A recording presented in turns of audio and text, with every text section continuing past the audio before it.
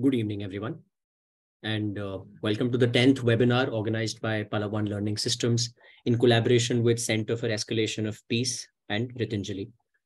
Before we delve into today's webinar, I would like to say a few words about the three organizations that are involved in putting together this webinar.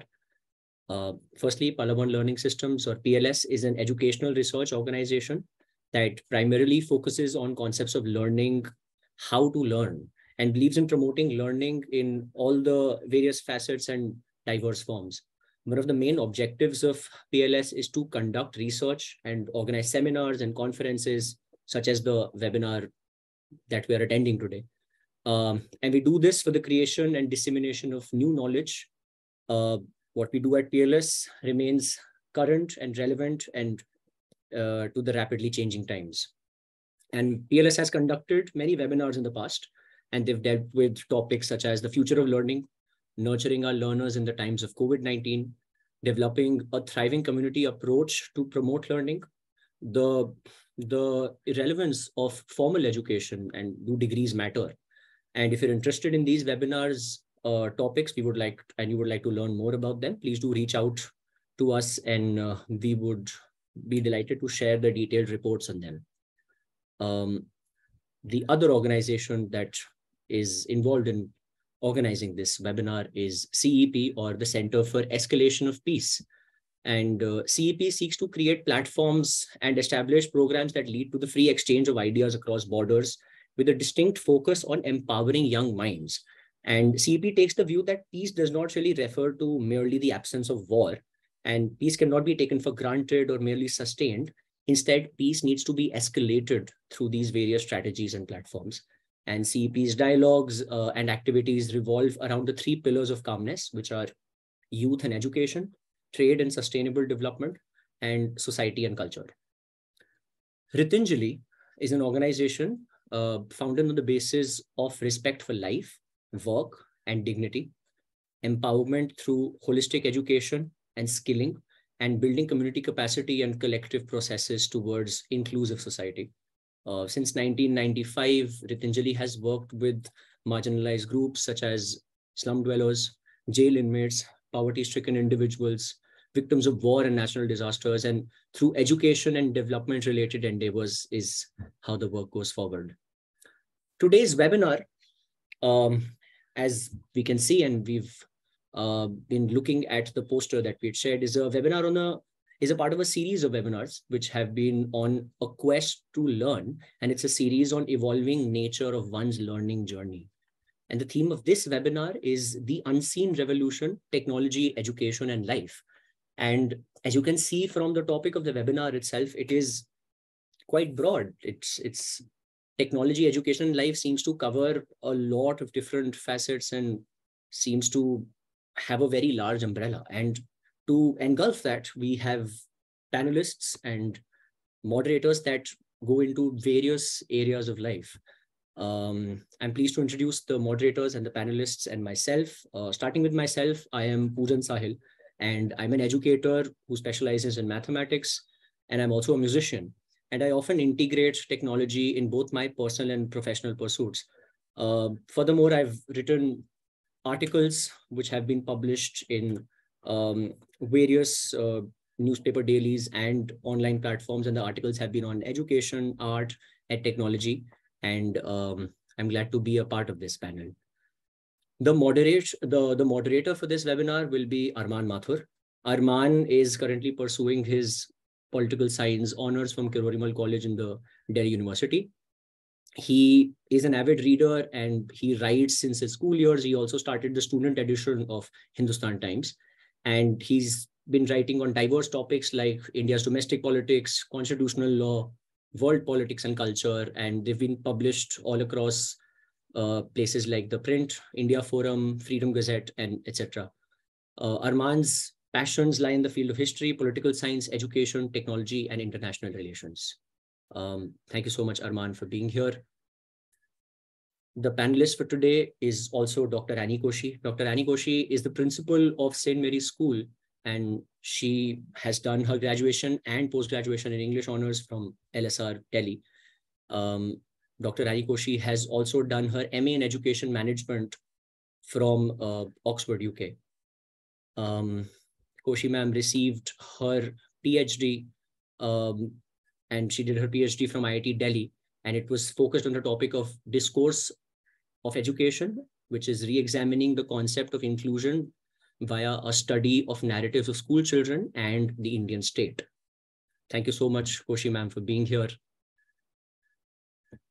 Another panelist that we have with us is Dr. Kavi Arya.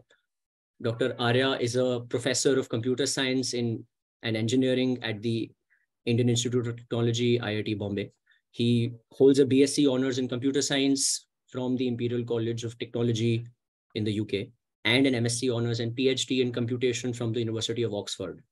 Dr. Arya has been a part of various esteemed panels. He's been in the animation workstations group at the IBM's TJ Watson's Research Labs in New York, USA. And prior to joining IIT Bombay, he held various positions in this industry.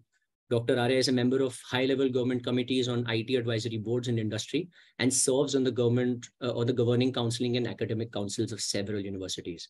Thank you so much, Dr. Arya, to be a part of the panel. And before I hand over the floor to Arman and to start off the webinar and moderate it, if you have any questions for the panel, please share them in the chat box feature of Zoom. And we will also try to get them answered during the Q&A session that we have by the end of the webinar. And general comments and observations are also welcome. I invite Arman Mathur to start the discussion on the topic and delve right into it, the important theme of the unseen revolution, technology, education, and life. Arman, over to you. Thank you so much, Poojan, for that very warm introduction. Good evening, everyone. My name is Arman, and as you know, I will be moderating today's what's sure to be a very intriguing discussion. And before we move on to our panelists, allow me to provide an anchor to the conversation which we're going to have here on technology and what exactly we mean by this unseen revolution. We're in a rapidly changing world. Late last year, ChatGPT took the world by storm. It can debate you. It's a chatbot which can debate you on Plato's organic society, solve complex mathematical problems, pen down a research essay, a wistful poem for a lover, or a sonnet on electric cars. Yes, it's quite an invention, but it's not the only one of its kind. You know, you had other companies coming out with bots like DALL-E, which was a system which lets you create digital images simply by describing what you want to see. GPT-3, a natural language system that can write and code with brilliant fluency.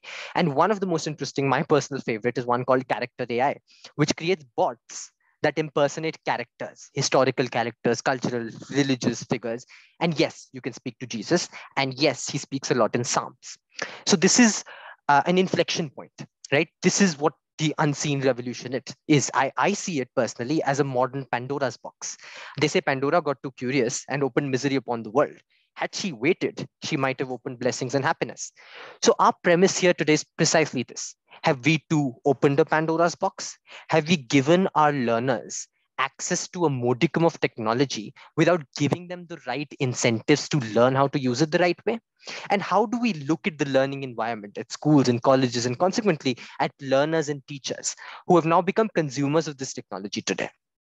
So the point is not only what's done inside institutions, but also what's done outside institutions, how this drastic, exciting, and scary change is going to shape learners beyond institutions. That's the premise which I want to put to our panelists here today. So let me begin with Professor Kavi. Professor Kavi, you're an IIT professor. Of course, you have a background in science and technology. What is your understanding of this unseen revolution? How is it changing learning according to you? And how has it shaped your learners? Over to you. The unseen revolution, I see it as just a continuum. There's been a revolution since the Industrial Revolution and before also. This is just a continuing revolution. Like, for instance, we allowed computers to enter schools a decade ago or more, or whatever it is. People began to get empowered. The individual began to get more empowered with the technology, and as soon as the World Wide Web came, internet, they got even more empowered in the sense that they got access to information that they didn't have before. They could be far more creative in their engagement with education. Now what seems to be happening is that this is part of the same trend of your technology becoming more like a sahayak, in the sense that it's become an intellectual aid of a kind that is more, quote, intelligent, unquote, than your previous tools.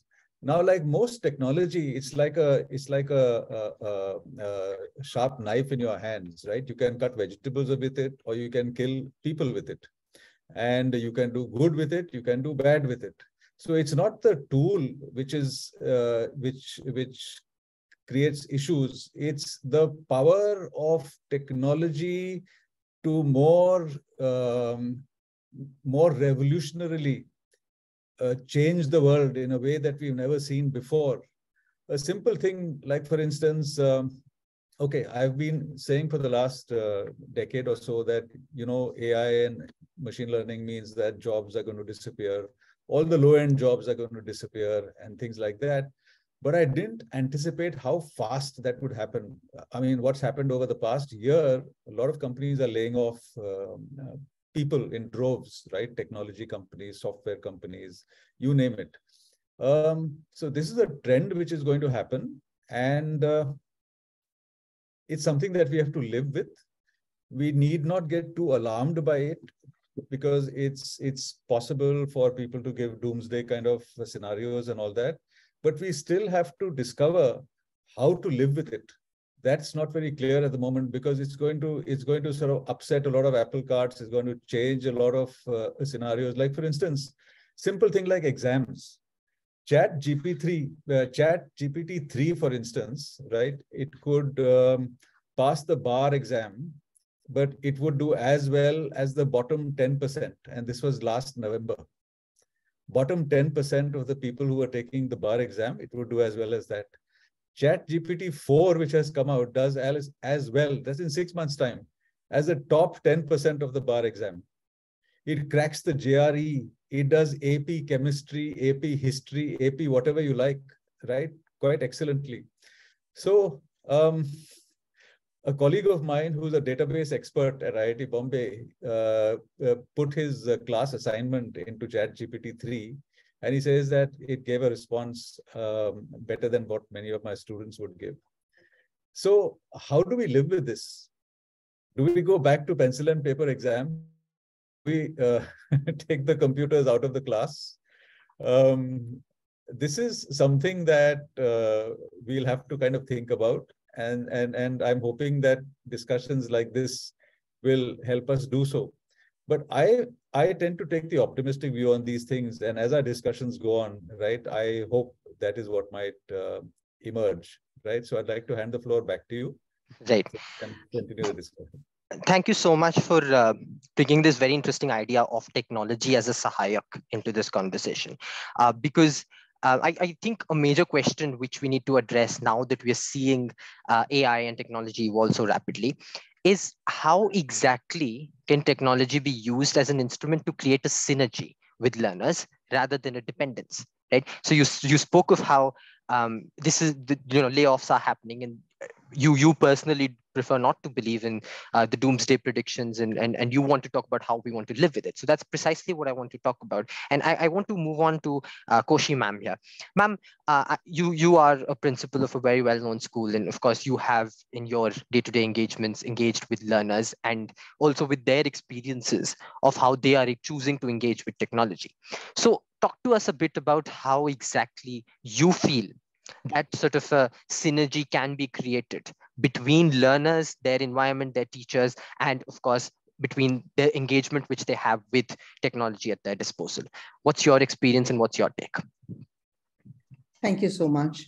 I just want to know, will ChatGPT be able to give us a solution on how to deal with manual scavenging? I mean, the fact that manual scavengers are down the drain and have to get it cleaned, or should we just talk about, how ChatGPT is getting the examinations at the IIT level all solved? Could we just answer that question? Does it have an answer to that? And can we implement that on a large scale so that we don't have any deaths due to manual scavenging? And I think that question, if answered, would sort of tell you exactly what I'm thinking.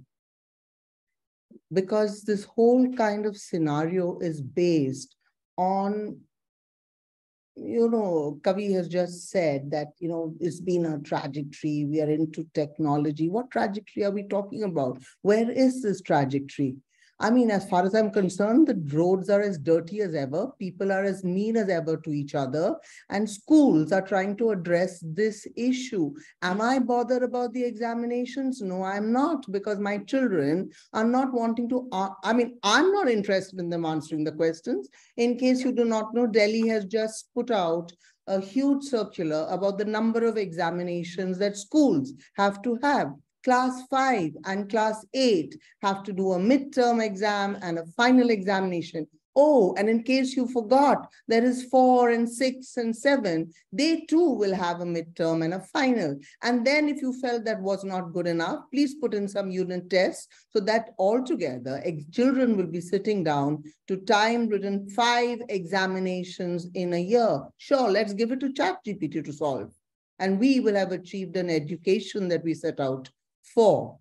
Who is the God that we worship? Is it the God of consumerism?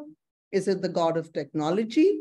I really would like to get an answer to those questions before we move forward, because unless we have an objective to why we have ChatGPT and why we are talking about AI, I would not be able to actually contribute very much. So now we have a dialectically different perspective here. As ma'am puts it, who is the God that we worship? Is it the God of consumerism? And how exactly does ChatGPT, and in fact, I won't say anything on this. I'll put this back to, before I come to Poojan, I want to put this back to Professor Kavi for a brief response. What do you have to say on this? Annie, that's a googly, but I'll try my best. Okay, so I tell everybody that engineers and technology is good for solving problems. Okay. But we need the humanities, especially historians and English literature graduates, to tell us which problems to solve. So I don't think morality should be confused with technology, because they occupy distinct areas. Technology is like a tool. Morality is like a way we choose to engage with the world. Technology is a means to an end, but the end has to be defined by morality. So I would think that they are just two separate things and you can't compare them. Having said that, I've got thoughts on this thing, but what is happening in the world much of the time is basically something which has been happening since the beginning of time, which is a struggle for power. And the people with power, they tend to subjugate the people who are less powerful, number one. That seems to be the way the world works. And we are faced with this issue that you have all this technology around you. You can either master it and make sense of it, or you can try and shun it and be like a kind of Luddite and say that, look, I've got other things to do with my life than learn this technology. So I'd like to pass it back to you, Annie, in the sense that I feel that they're two different issues. And let's not mix the two. And the fact is that GPT and technology is here to stay. It's not going to answer the question of how will we remove manual scavenging and so on. But there's a good chance that if you put it a question, it will give you about 5 different ways to do it. And then we have to decide which is the right way for us. That it won't do that. ChatGPT is not moral. All it does is that it's absorbed a large corpus of stuff, right? And then it'll tell you, it'll give you a response based on historically what is the way that manual scavenging has been solved. But then we have to figure out how to actually make it happen, right? And for that, I've been shouting out on public fora that we need. This is a lacuna which we have in our education system. We need to inculcate much more things like give the value of passion. A person should discover their passion in their school or college days. The other thing is compassion. We need to develop more compassion in human beings. That's where ChatGPT can't help. And that's where an Annie Koshi, the principal of a school and fairly influential with her brood at least, can inculcate those kind of things so they can go out in the world and do great things with ChatGPT and technology. Right? The world will not teach them how to do that. That is our job as educators. So that's very well put. And what I want to pluck out from that is the idea of technology as a means and morality is the instrument which decides the end. And now that's where I want to bring in Poojan, right? So Poojan, Professor Arya said something I think which is very important in this discussion, which is that we do still need the writers and the literature experts and the historians of the world to decide which questions need to be addressed, right? And that's where I want to bring in the idea of how technology is changing how we engage with the very notion of creativity. Right. So AI has brought in actual machine learning. You had I gave the example of DALL-E and ChatGPT. The mandate of technology has moved beyond mere regurgitation to creativity, to actual creation, and that's what ChatGPT is doing, even if it's doing something as mundane as charting out a poem for a lover. So I want your understanding of this change in how we engage with AI. Perhaps do we need to change our own understanding of creativity altogether? Perhaps you can talk to us a bit about generative AI and how you use it in your music, and this untapped power of creation and how our changing conception of technology and our changing engagement with technology is shaping that understanding. Over to you, Poojan. Thanks, Arman. Yeah, this is something that, first of all, I'm so glad that this is how the panel has been designed, and the range of ideas that we can get from here. And that's a very interesting thing that Dr. Arya and even Koshi ma'am had put about how, what are the questions that you ask? And while we were having the discussion about can ChatGPT give me the solution to manual scavenging, I did just go to a new window, ask ChatGPT, can you give me a solution to manual scavenging in India? And obviously, like Dr. Arya said, it gives us a few startups that have been trying technological, some technological maneuvers to go about it.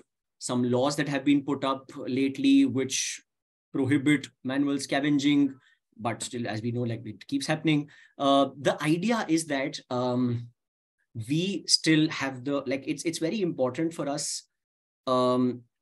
Even as people in education, us are some stakeholder in education, to have the steering in our hands. And that's something that we have to really look at.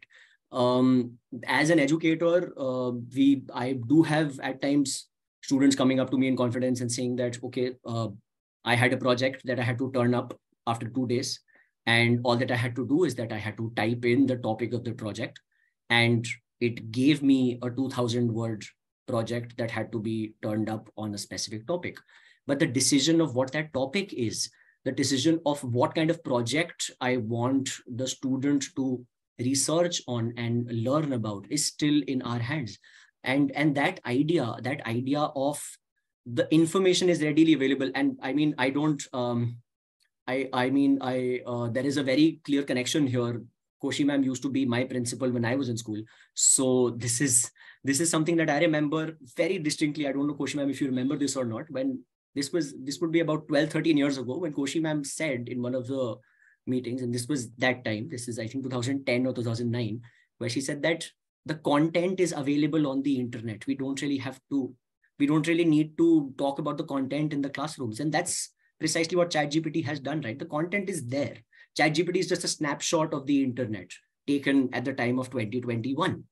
And that snapshot is something that we're getting access to, and it's giving us easy access to that snapshot. And that's all that it is.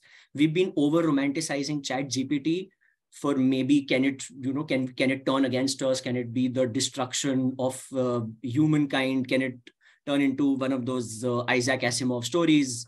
And is that going to be the next thing? It's not. We're giving it too much credit there. It's a snapshot of the internet. We can use it as a snapshot of the internet.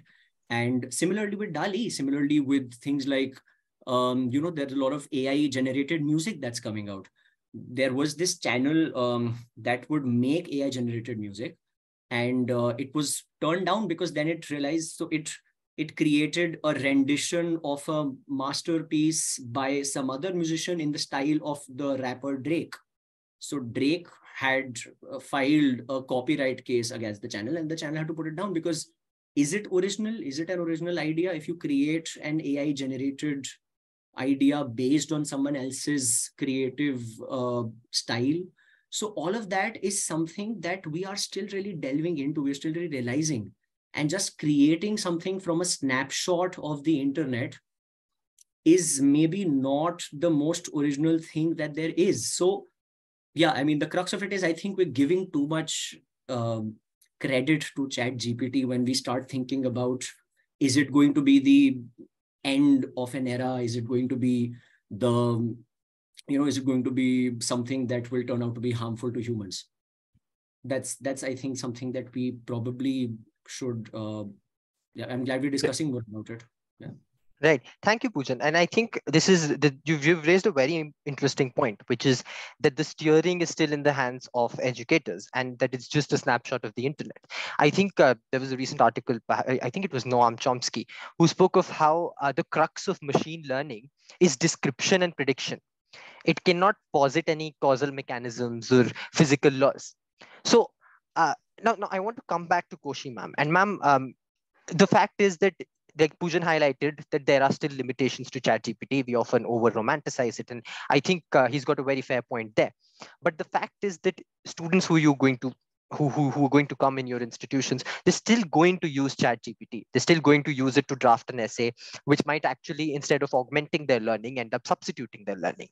So you can't really, because the incentives within the education system are oriented that way. So if the priority, you've pointed out how there are so many exams, and I believe you spoke of class 8. And if the priority is to pass an exam, why will learners, it's inevitable that they'll engage with technology, but why will they want to engage with technology in a way that augments and doesn't substitute their learning?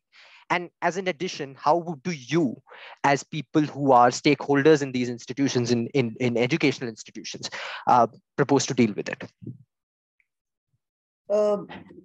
I just want to say that, semantics is a great thing to, I don't think manual scavenging is morality by any stretch of the imagination, okay? So, I mean, we're not talking about morality and technology, really practicality. Now, just to get our focus correct, I'm not running down AI or I'm not running down ChatGPT. I'm just trying to find out that, this whole discussion about what role does it play and how does it actually get into schools? Now, tell me, for technology to improve the first few decades of a child's life, it has to be able to solve the problems being faced by children today. And what are those problems? Less time for free play, excessive curricula, teachers not up to high standard, less time to ponder and think. Now, if you are saying this, how do I get on? How do I get somebody to love me? How do I get to deal with myself and my issues? How do I get to the top, a 1%? So yes, ChatGPT or whatever, AI may be able to help in helping people who teachers are not built to a particular standard. Again, here, I'm not talking of class 1. I'm talking of maybe 12 trying to sit for a board examination. Yeah, sure. You may be able to get a teacher of a higher standard and to say, but can it deal with this whole less time for free play and thinking? No. I mean, you want me to deal with a machine that will tell me to deal with an algorithm with minimal guidance. So don't think, but I want to teach children to think. Are we going to have people who are actually, stuck accepting the world as it is, or are they going to change the world? Are they going to move from conventional wisdom and create new wisdom, or are they not? And since we know that actually the way ChatGPT works is actually to sort of pull into the kind of data that has been, if I'm not wrong, been actually programmed in. So then what's new in the world? And I want children who can be creating something new. Why will I ask a stupid question in an examination which ChatGPT can answer? I mean, that's my problem. I'm the one who's stupid here. And I'm not going to ask that kind of question because that's not what I want you to answer. So, what is education for? I mean, what is education for in class 1 when you're 6 years? What is education for when you're 4 years? What is education for when you are, 14, 15, adolescents? At that point, what is going to do? I mean, can ChatGPT actually help the government to make a curriculum that is more, focused and scattered the way it is? And why don't they use it for that? That's something that people, so-called people interested in education, can do. But to come into class where the whole focus is on the personality development, the character development, the development of thinking, of creativity, of communication. I mean, how do I actually, run down, what are these cow slaughterers, whatever they are, you sort of meet them and no, I'm not going to use my mouth. I'm not going to use anything. I'm going to hit and, kill somebody. Is ChatGPT helping in that kind of a society? So as educators, we are visionaries. What is the vision of a society that I want is a question that needs to be answered if I want to talk about education and how technology plays. So yes, not all teachers are built to a high standard. I can use technology for that. Yes, technology can help me to do attendance, can help me to do marking if necessary, can help me to create a curriculum, all the kind of menial tasks. Please notice, menial tasks that doesn't require me to have feelings and a brain can actually be dealt by technology. But school, when they all come together, and when we say that you learn more on the playground than in a classroom, then where does technology play a role is a question. So if if you're going to say, yeah, where is technology? There is a lot of use for technology. Did radios replace teachers? Did television replace teachers? They were all supposed to replace teachers and they were supposed to really do something to education. Where did we go with that? Thank you, ma'am. Beautiful. I'd like to respond to anyway. Sure. Go ahead. Go ahead. Respond to it. I'll come back. Sure. Annie, you said something really wonderful. In that you answered all the questions you posed to us. You've said that technology is a menial help, and you're absolutely right. It's a more intelligent. It's instead of a class 4 pass, my peon is now a graduate, maybe even a postgraduate. But he's helped, basically, right? So that's all that's happened, number one. And I think let us change the focus of this discussion to make it more appropriate. So this is not a debate about technology and the effect and damage that it does. I think a nice way to spin this discussion could be that I want to create these qualities in my young people. I want them, as you said, to have character, to have personality, to have team working skills, right? I want them to have empathy and compassion. I want them to be more aware of the world around them. Okay, let's say that those are the qualities that we want to inculcate in kids. And let's see how technology can help that. So perhaps I can give a couple of examples of my own experience. So we are running a project out of IIT Bombay called E-Yantra, which started originally as a project to train undergraduate students in engineering skills, technology skills to build machines, to solve problems and things like that.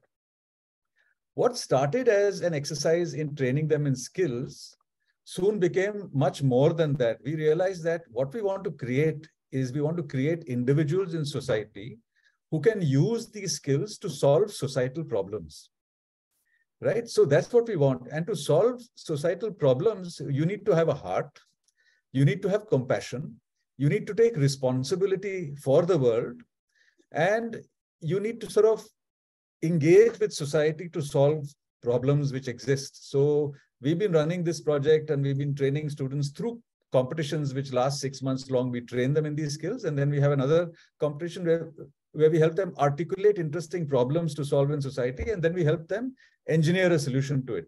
For instance, it's interesting that you talk about manual scavenging, because one startup that came out of this initiative from a bunch of kids in Reva University in Bangalore was a sewer cleaning robot, right?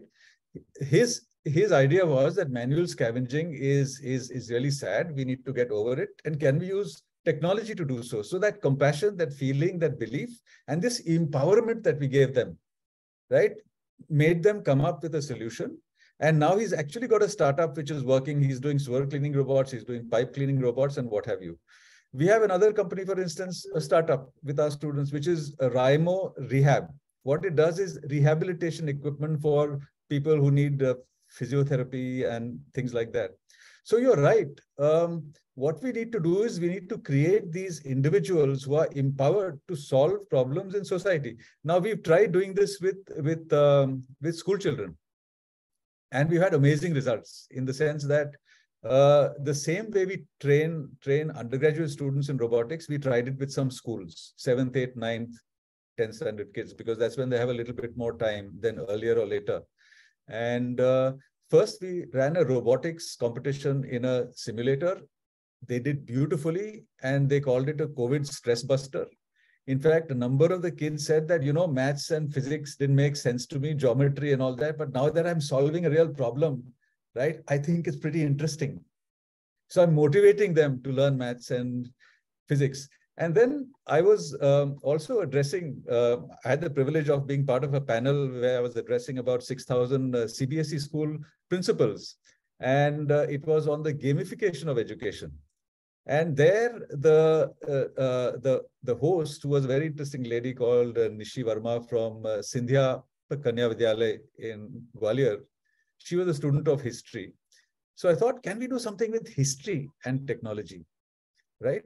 And in Olin College, incidentally, which is an engineering college in the US, all the engineering subjects are optional. Only 2 subjects are compulsory. One of them is history, and the other is English literature. History trains you in critical thinking, which is actually a need of the hour, right? What does a historian do? A historian sees evidence of various grades, reliable, unreliable, visual artifacts, and then tries to piece together what is actually the truth which might have happened. What does an IAS officer do when they have a Pradhan Mantri Yojana which is being deployed? They have to see what is the effect of this thing. Is the benefit going to the right people? How can I improve it? And so on. Critical thinking skills. What does an entrepreneur do? An entrepreneur is trying to push a solution into the marketplace. So they need to see, first of all, whether the market needs it, right? And if it needs it, how can I detect how much it needs it and what can I give it and things like that. So critical thinking skills. So I'm saying that technology will not help you with these things. These are things that you have to use technology for to animate and make this whole process of learning more interesting, right? So I would again say exactly like you said, that technology is good for menial tasks. It's just that my assistant is more intelligent now. So I have to presume that all my kids have a Jeeves, right? From PG Woodhouse, a very smart butler, right, who can help this guy with lots of things.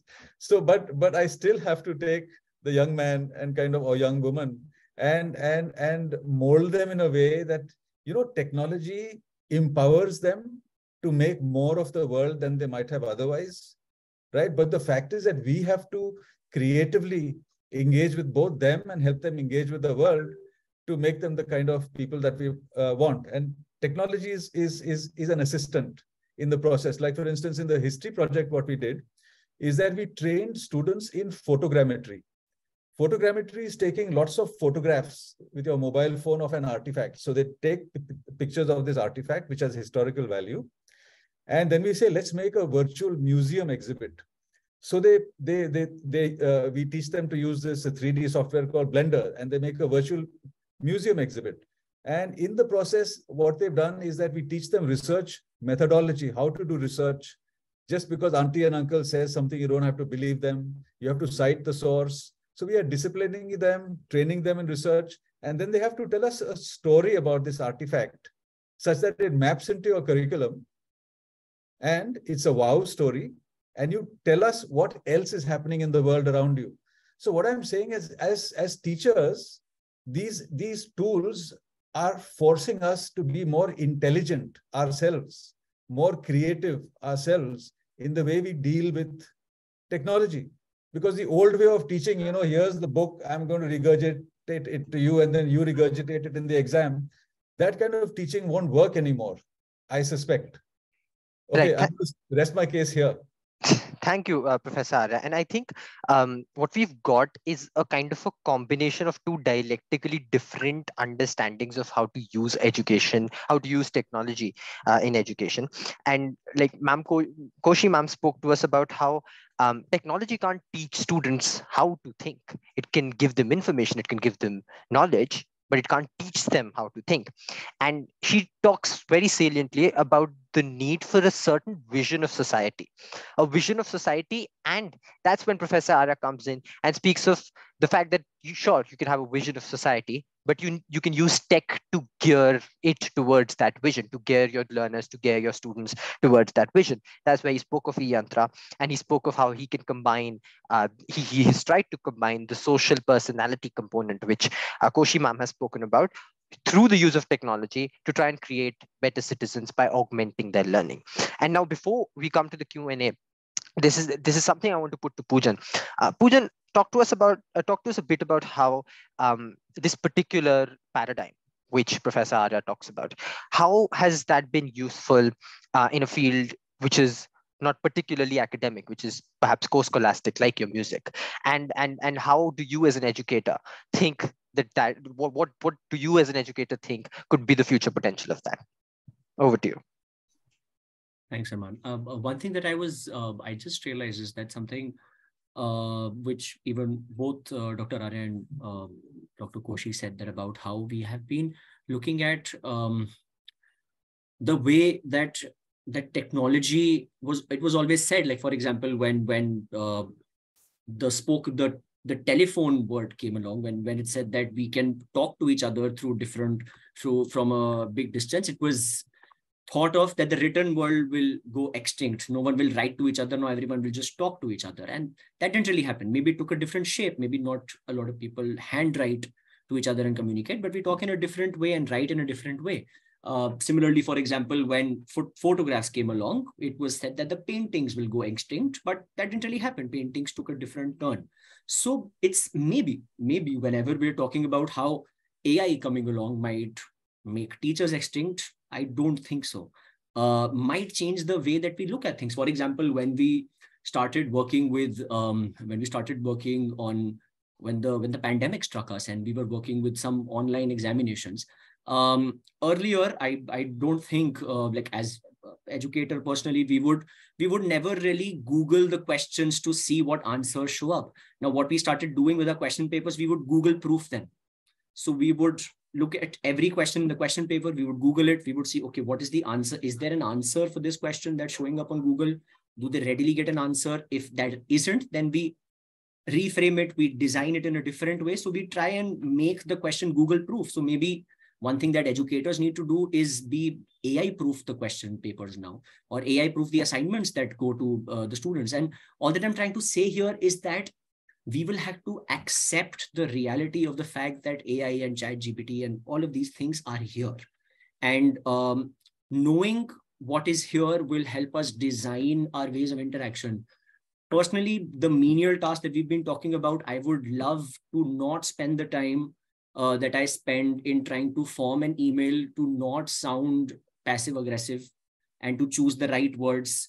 And if an AI is trying and doing that for me, to make a formal email not sound the way that I don't want it to sound, I'm glad it's doing that, because I would want more time to spend on the emotional, social, spiritual well-being and development of the student, rather than thinking about the how do I make this table for the grading part of it? What is the flow of the document that I'm creating and things like that. With music also, we've been thinking about how we always have a lot of musicians talking about how music will go extinct. And this is something that even came up with when electronically developed music started coming along, when people started creating sounds through the computer, and they said now live music will go extinct. No one will really listen to live music. Everyone will listen to recorded music or the music developed electronically. That didn't really happen.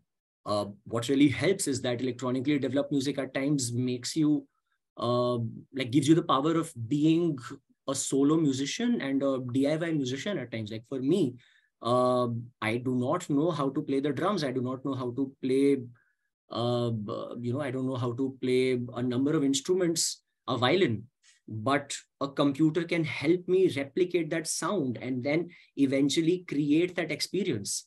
But even so, then we're always trying to cheat the audience in making them believe that this is actually a real violin. It's not a computer generated violin. If it's a perfect note and this is something that you'll notice, if I play a perfectly placed keyboard for you on the computer, which is created by the computer, you will never listen to it again. So whenever someone is designing a piano piece on the computer, you have to put imperfections on it. You have to humanize it.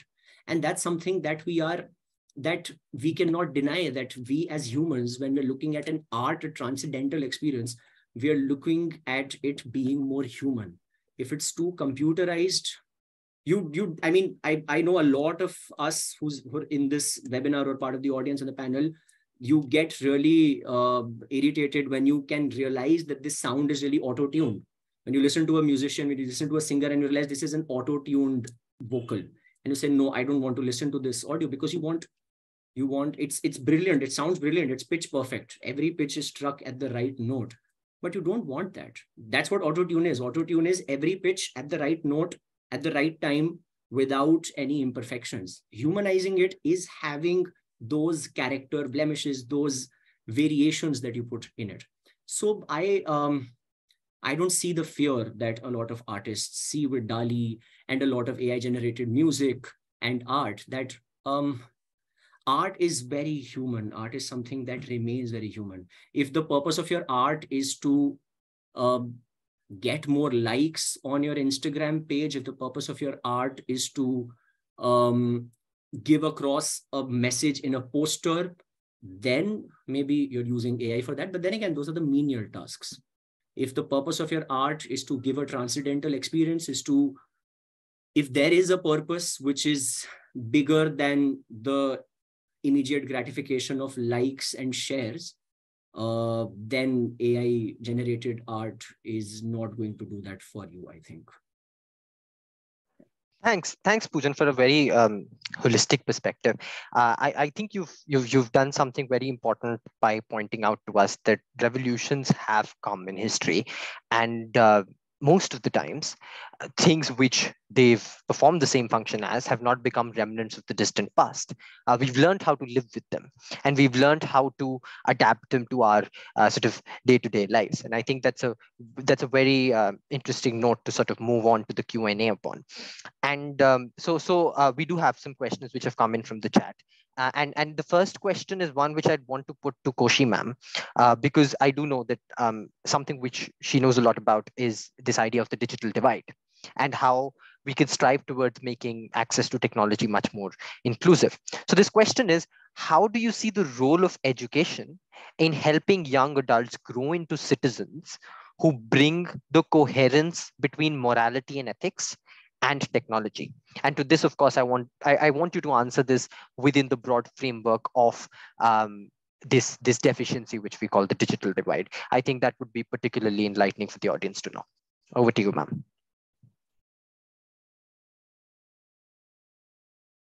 May I please request you to unmute yourself? Yeah, so that question is a little out of the area of what we are discussing now. How do we sort of get people to be upright citizens of the country I think maybe you all should take that as the next topic of discussion rather than this particular one.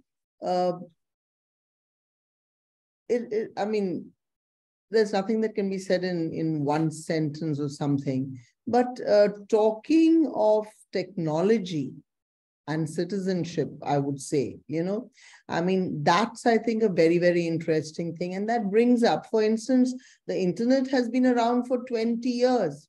we still have board exams. We still have suicide because of exam pressure. We still have children who can't read, write, do basic mathematics. You know, internet has been there for 20 years and we still have people fighting over religion and corruption in humanities, you know, and the most followed personalities in spite of the internet are still athletes, actors, you know, yes, politicians also. So children want to be part of the real world and take joy in the physical world around us. And then where is citizenship in this? I mean, we had talked about morality.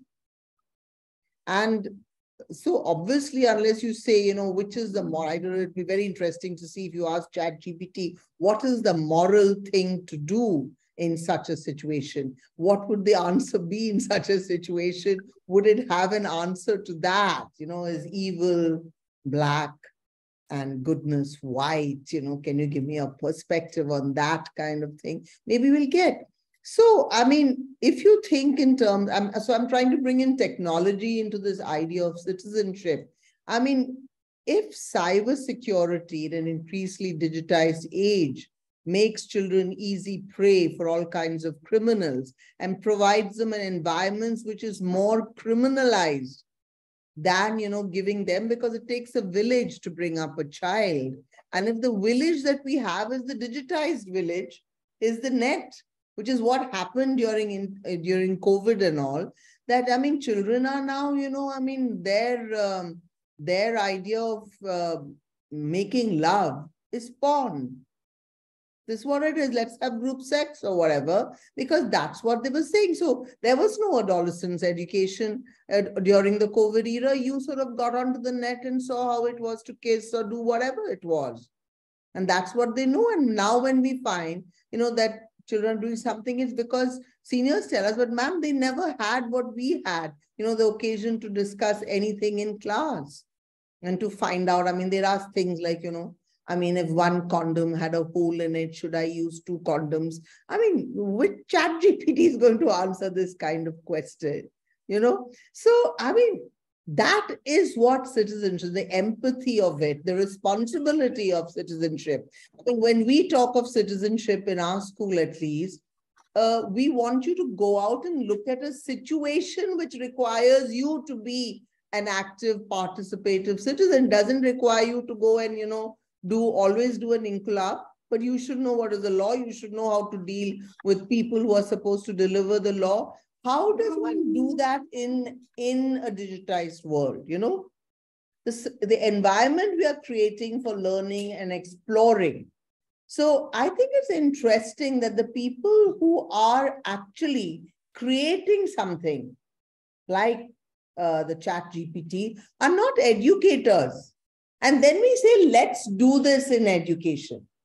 I mean, I think the only thing that, you know, actually the net has done fabulously is to sort of run down the tuition industry, because, you know, everybody was having going great guns during Corona time on the net and all. And suddenly now everybody's stocks are down and they're selling out, right?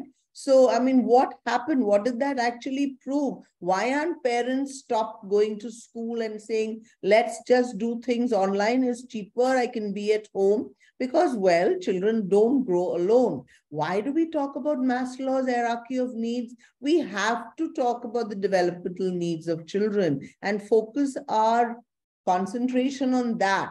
So again, I'm saying there is a place for everyone. But the place really is not in the classroom here. It is in a different scenario. And I mean, I don't think the discussion really is on, you know, whether technology can replace education. But I'm repeating myself here that we need to keep why we are doing what we are doing in mind before we do that. You know, if we can answer that question always, why do I do what I'm doing? Then I'll know how to do it.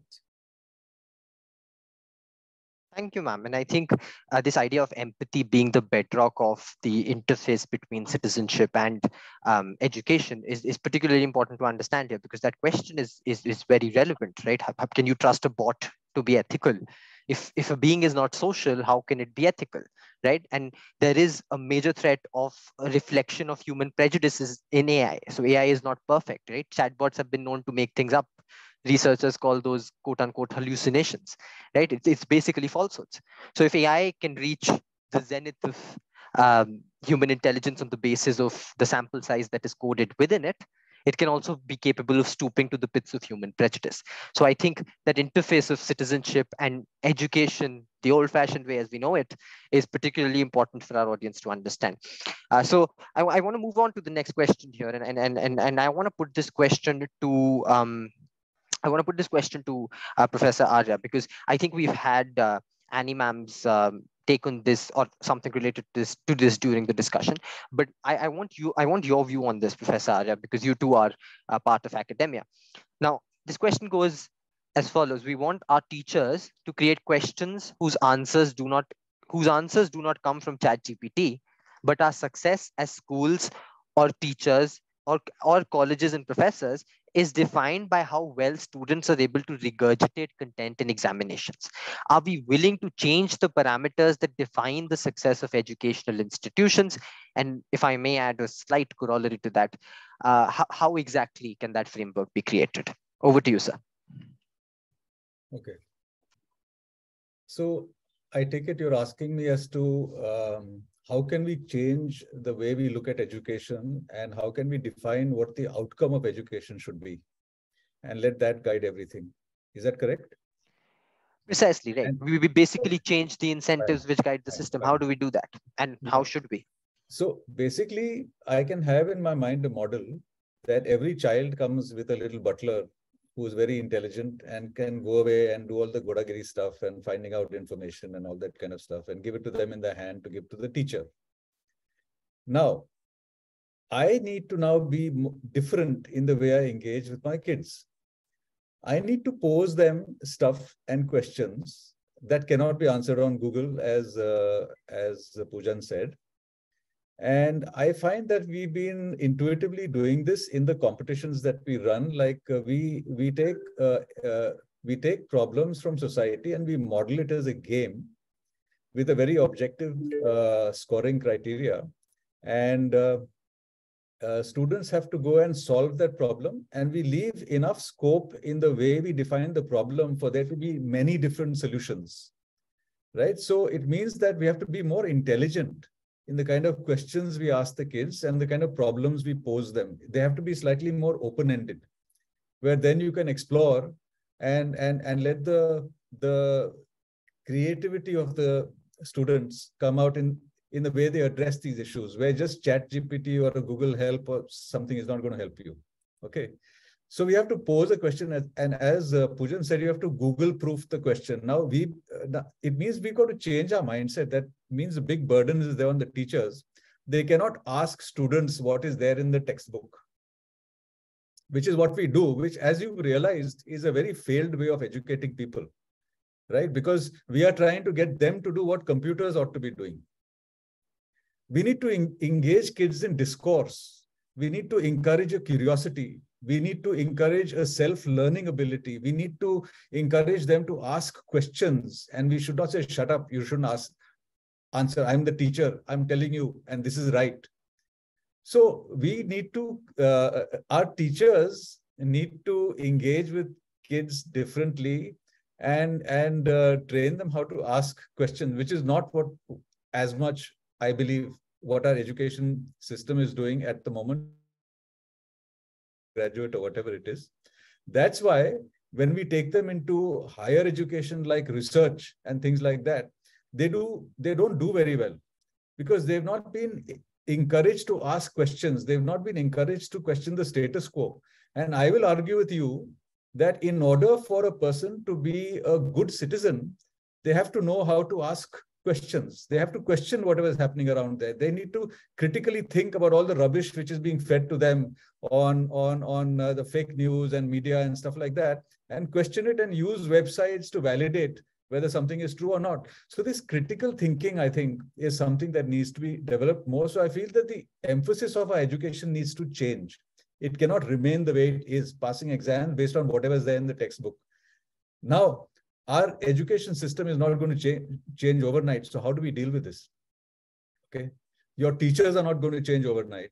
It's not a profession in which you pay them as much as they pay you in the software industry or the fintech industry, or whether you can sit at home and make lots of money through giving tuitions and stuff like that. So how do you get that kind of talent into the industry is the real question also. Finland, incidentally, the highest paid profession in Finland is teachers, right? In Bhutan, the highest paid profession is teachers. I think that's the kind of systemic change that we need in society, that we need to have really cool people there who can, set the example, teach by example, ask the right questions, encourage kids to ask questions, be courageous enough to say, I don't know, let's find out, those kind of things.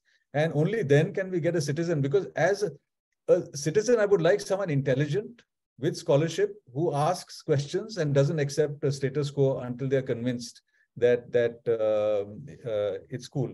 So have I answered the question that you wanted? I think I don't really think there is a perfect answer to that question, but I think you've made a rather valiant attempt, because Google proofing a question and the importance of questioning the status quo, teaching kids, teaching students, teaching learners how to question is a particularly important characteristic, which in many ways is germane to the experience of education.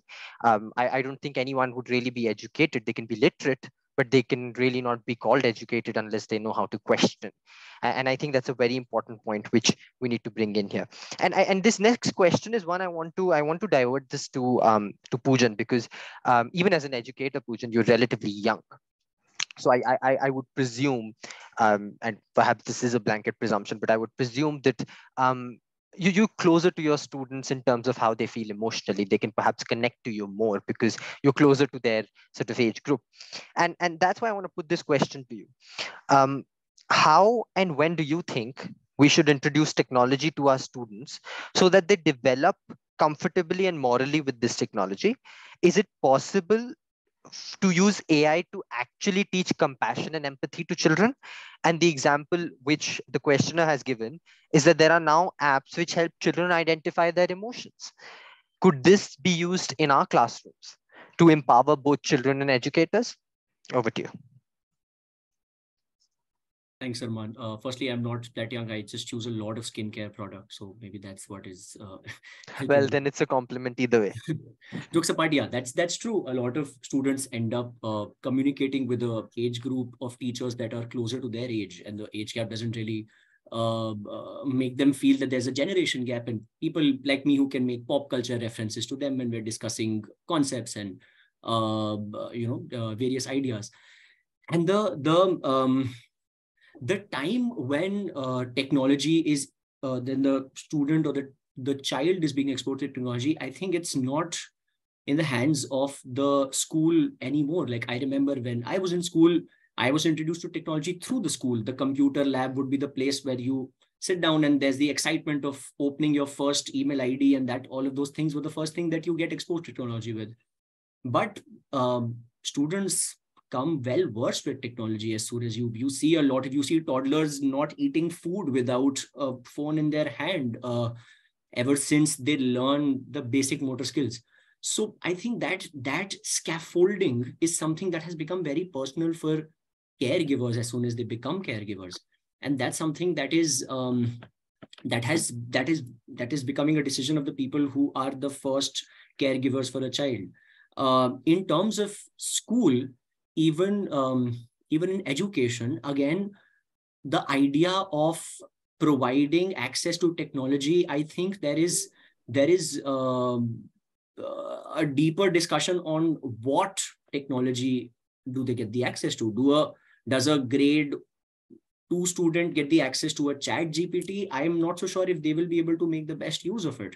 But does a grade 2 student get the access of, let's say, a VR glasses, or a grade 3 student gets access to a virtual reality glass, and if they want to look at the solar system through it, which they cannot in literal life, and if it helps them to get spatial recognition of a 3-dimensional space, if they want to understand the cube and actually get into the cube and see how the diagonal is formed, things like that, yes, maybe that is one space. So access to the whole arsenal of technology. Maybe that, like Koshi ma'am said, maybe for a grade 11, 12, when we're sitting down, we're giving them, this is the whole access. You want any content, any concept that you want to study, you have the whole access, you study from it. But the scaffolding has to be layered, is what I feel. With the emotional well-being of the students and the children of today, I think it can be a good starter. They're like, I mean, we've all gone through those disasters where we're feeling some symptom of any kind of not of any kind of illness, and we search the internet, and the internet has the most disastrous results for us, that any headache can turn out to be the most serious illness that you have. So searching for symptoms and asking the internet and asking it for the symptoms might not be the best way for us to tackle well-being of any kind. But yes, it's probably a very nice starter. It's a very nice way of initially realizing at what level do I want the human intervention.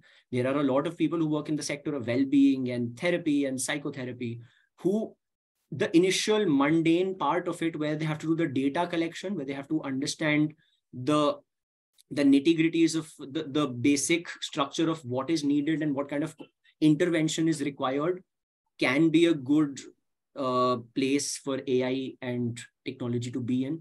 But human well-being without humans would, again, I think, like the therapists and psychotherapists and the people working in mental well-being are, again, safe and secure with their jobs. They are extremely important, and that's not something that AI is taking away. Yeah. Thank you so much for that, Poojan. And and we're almost out of time here. So and I think we're done with the questions too. For the audience, I think we've had a very diverse corpus of perspectives on technology, on how we consume technology, and how we choose to engage with it. And I think before this webinar, my basic rationale here was not for the audience to go away with a very positive, rosy-eyed perception of what technology is going to do to education and to learning. Neither did I want them to go away with the doomsday prediction of technology replacing all sort of human potential. I wanted this to be a discussion whereby it's up to the audience to really make sense of it, to make sense of where exactly the role of technology in education is going to be placed, how educational institutions and how learners and teachers and pedagogy in general is going to orient technology and incorporate it. And I think, so we've had in Professor Arya an optimist. We've had in Koshi ma'am a pragmatist. And in Poojan, I think I can best describe Poojan as an experimental consumer of technology, because he's been experimenting with all sorts of things, and he's given us some very interesting experiences which he's had. So what we've really come to at the end of this discussion is that any realistic appraisal of the projection of technology in education must account for how these bots and these models of technology can only respond to inputs. Unless we type in our grouse, no bot can know what interrogation to undertake. More importantly, without a code that lends a bot to undertaking this particular analysis, we will not even have a bot. So even if we do have a bot for the plethora of things which we've discussed, human creative potential is not going to be thwarted. It's only going to be redirected. And the only example which comes to my mind at this point of time is how AI is beautifully being used in a kind of a synergy in medicine. So there is this bot called AlphaFold, which can predict the sequence of every protein known to science. And it's potentially opening the door to increasing efficiency and reducing what earlier costed millions of dollars. So that is the kind of coexistence which we need to extrapolate to education. We need to foster a kind of synergy between learners and between technology. And we need to make sure that synergy makes sure that those students, those learners are developing scholastically, co-scholastically, their personality development isn't hampered. And I think that is something that is an onus which we have as educators and also as, of course, stakeholders in society. So I think the future of technology in education looks very promising. There are going to be hurdles, there are going to be hindrances. We must not, I think one thing which we've learned today is we must not overstate how advanced these bots have become. There's still a long way to go, but we're also developing quite rapidly. So we're going to be there in a comparatively short period of time. So I do think we've had a very comprehensive discussion here, and I'm very thankful for being a part of this. And I hope that what the audience takes away today is also an equally comprehensive and holistic perspective and an understanding of how the engagement with technology can best be fostered through human potential. And with that, I'll sort of sign off, and may I please hand over the stage to Poojan for concluding today's webinar.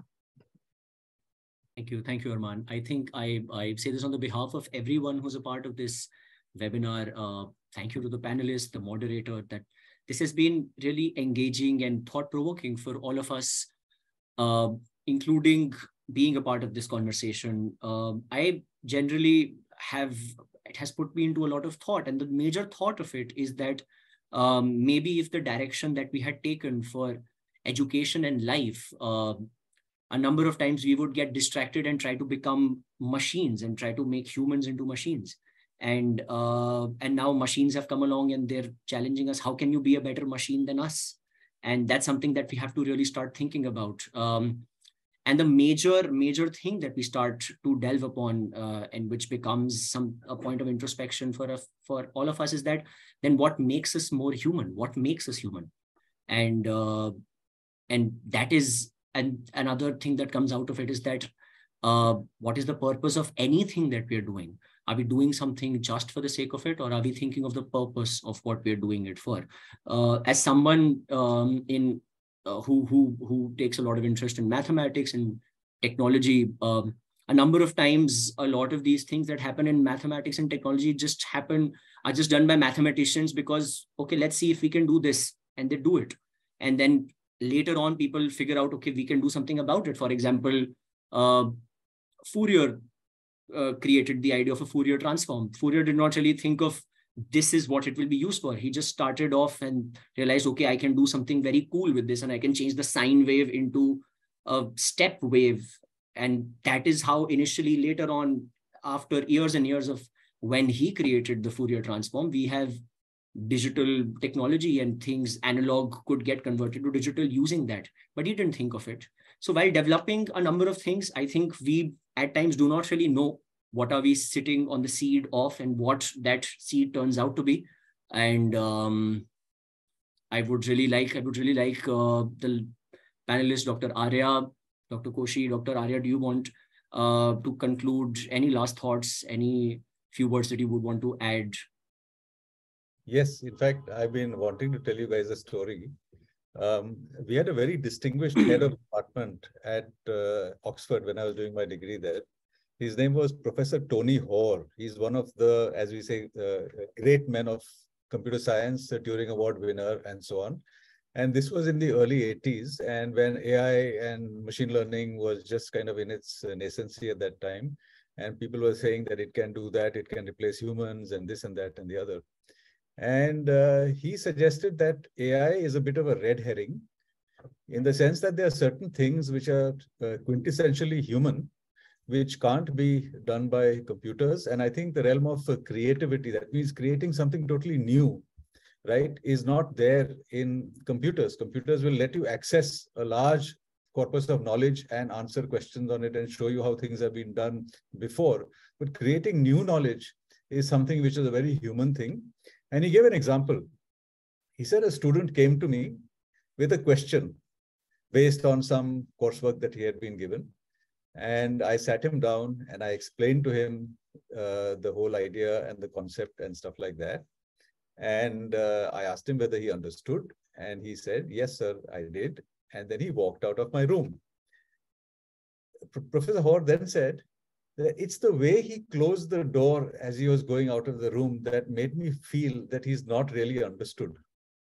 The way he closed the door made me feel he's not understood. So he called him back and verified that he didn't understand. Sat him down, made him understand it. And when he was convinced, he let him go. Now, where would a computer tell you that the way a person closes a door informs you of the state of that person's mind? This is something which is very human. These leaps of intuition, leaps of faith come from a different zone. People call it consciousness or what have you. So this is something that has always been in my mind. I just wanted to share this story with you. So this and things like love and empathy and all these things that we call human is something that we need to sort of cultivate more in our education system. And as Poojan quite rightly said, let's not train our kids to be machines, which is what the conventional education system appears to be doing. And maybe we should encourage them to be more engaged with the world and, try to see how to make the world a better place. And let's use everything to see how that can happen. Ask questions, and try and engage with the world more creatively, for want of a better word. I'd just like to leave it at that. So I'm saying that being human means to have love, compassion, want to sort of do good things to the world. I leave the bad things out, and to connect and to sort of engage with other human beings. That's very fundamental about us. And machines are just a means to an end. Poojan, does that answer your question? Thank you so much. Thank you so much, Dr. Arya. Koshi ma'am, if you have something to add. Yeah, I think words like human being is very, very important, and we have one planet. We are human beings on the planet. Technology, I mean, if we talk about climate change and we talk about, which are all very important aspects, I'm sure you'll agree, the pollution in Delhi. I mean, what would one say is, really sort of contributing to it are our cars. And, that's where technology comes in, what has brought in by technology, which will reduce pollution, for instance, how will it help? So pollution, I mean, okay, more computers, more something, some more, garbage around the place. That's what's happening. So why do we forget that we are human beings? Why do we forget the needs of human beings? So yes, technology is now going to address the fear of parents by having an app or tech in place where it is able to read the emotional situation of each child in real time, can see if a child is focused on the lesson or not. What happened to the time that parents should spend with their children? I mean, technology helping parents is to do surveillance. I want to be a citizen that is responsible. Does surveillance teach me responsibility, or does it teach me irresponsibility? Does it teach me to be a crook or not a crook? So, I mean, I'm saying is that very often, so yeah, technology, people are interested in sort of solving certain problems. They go ahead, they solve it, they create new things. But did they create it for education? That's the question. They didn't. They were just, exploring something. There are people who are interested in that kind of thing. They're exploring it. Great. But is it supposed to be for education? That. So we want to take, a square peg and put it into a round hole. No, it doesn't work like that. And so I think when I start off with human beings, I do want to say that why do we lose focus? I mean, that's so important. What's all this meditation and all about is to actually tell you that don't lose focus on where you're going. Where are you going is the question. Do we answer that question? Where do I want to go? And I think that is the question that needs to be answered when we talk about transferring one thing from one place to another. Okay. So, yeah, lovely talking to everyone. Thank you so much. Thank you. I would really like to thank every team member from the organizing teams of PLS, of CEP, of Ritinjali, and the audience members for posing really thought-engaging questions using the chat function pretty well. And also, thank you, Arman, for moderating it so well. Dr. Arya, Dr. Koshi, Arman, It's been an honor and it's been a pleasure to be a part of this conversation. Thank you so much to the audience.